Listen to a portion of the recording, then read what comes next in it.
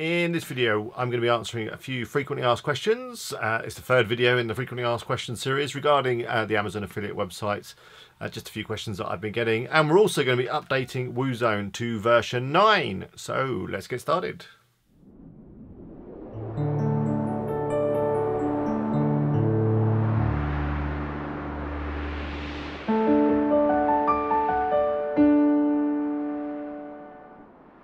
Hello, it's Alex here from WP Eagle. Thanks for watching. So this video is the third frequently asked questions video I've done around the Amazon affiliate websites, which hopefully you've been watching on my channel. If not, please do check out a playlist, which I'll put a link to below, or maybe a card will pop up as well.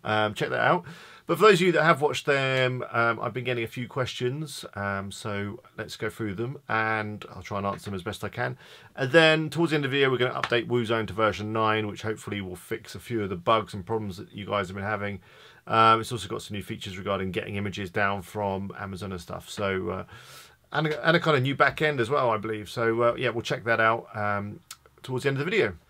Okay, the most popular question that I've been getting is regards to the Woozone insane import mode that it has. You know, when you're importing your products from Amazon and you can queue up like a whole load of them and it sucks them all down from Amazon and adds them to your WordPress site, which is really cool when it works. And a few of you have been getting in touch with me and saying that it gets stuck. So, you know, you queue up a load of products, it starts downloading them, it all looks good, and then it just gets stuck. And you've got in touch with AA team, who are the people that make the plugin, and they've not been too helpful. So what I did, I've done some research into this, and as far as I can tell, it's down to your server memory allocation, which sounds quite scary. But what I suggest, if you're having this problem where products are getting stuck when you're downloading, your first port of call is to get in touch with your host, whether that be HostGator or TSO host, or you know, whoever you're using, and ask them if they can increase your PHP memory on your server to at least 128 megabytes. Now, you can do this yourself by editing the WP config file, but probably if you don't want to be doing that kind of stuff, it's best just to raise a ticket with your host. Say you're getting memory problems, please can I have some more memory on my hosting, and they should be able to just make some configuration changes and get that up and running. So good luck with that. I'd like to hear how you got on with that and whether that fixed your problem. Another question that I've been getting quite a lot of is, how am I getting on with my zombie website and stuff, and the tool website? Which is a great question, and obviously you want to find out how much I'm earning and stuff. And well, if I'm being honest, it's a bit of a trickle. It's a few dollars a month at the moment. Now there's a number of reasons for this, and I do suggest that if you haven't seen it already, you check out the success stories video. Again, I'll put a link to it, where I explain that maybe the zombie merc, in terms of a niche, was not particularly strong enough. And my other problem is just my time management, which is particularly poor. And I don't have much time, or don't seem to have much time, even though I've got the same amount of time as everyone else. But I never seem to have enough time to work on my Amazon affiliate websites, because I'm making videos or I'm going out and seeing clients and stuff. So I've just not been working on them as much as I should in terms of adding content, building links, and all the stuff that I talk about in the promoting series of videos, which again you'll find on the channel, where I talk about, you know, social media and all that kind of stuff.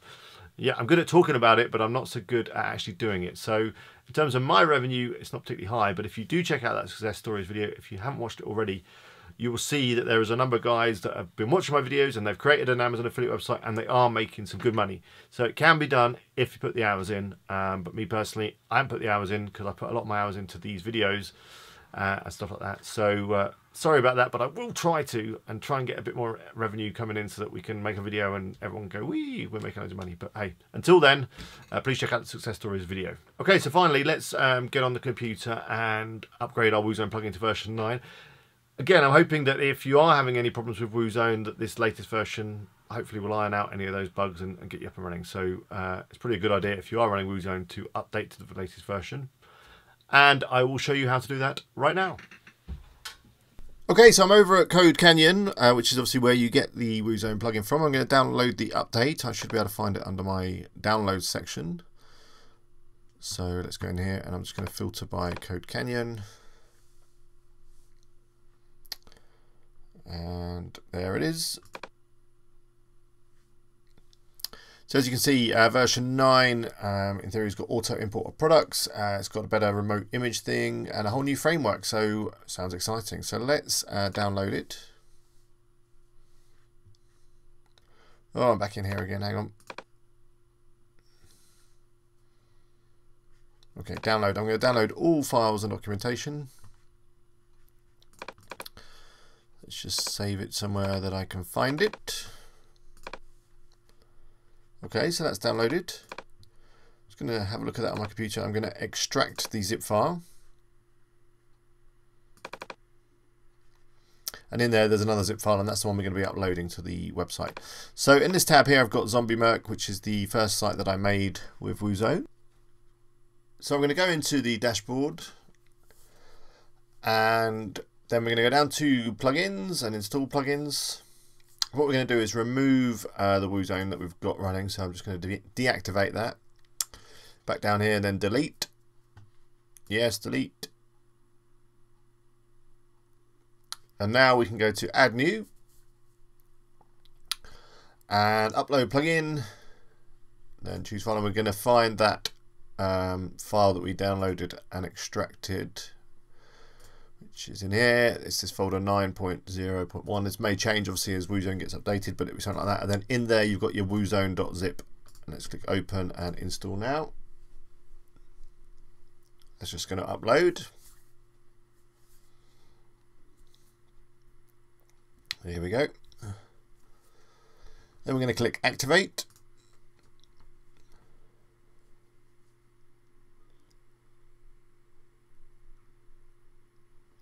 And here we are, we're into the new version.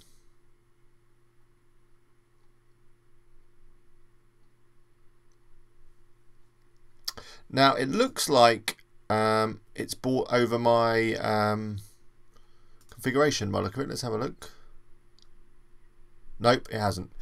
It hasn't got my keys in. As you can see, it says the demo access key. So what we're going to do, if we go into, where are we going? No, actually in here, we'll go to bug fixes, scroll down, and see here we've got this version 9 options prefix change. Not quite sure what this does, but I think it fixed it. So select restore old version prior to 9 settings, click do it now. So, oh. If we scroll up, there's the keys. So we're pretty much all done. If we just go and check the front of the website, everything should still all be good. We've got our products and whatnot. Then if we just click one of these products, see if it's still all working okay. Looks good. Let's add to cart. All seems to be working. View our cart. Yep. Let's see if we go off to Amazon.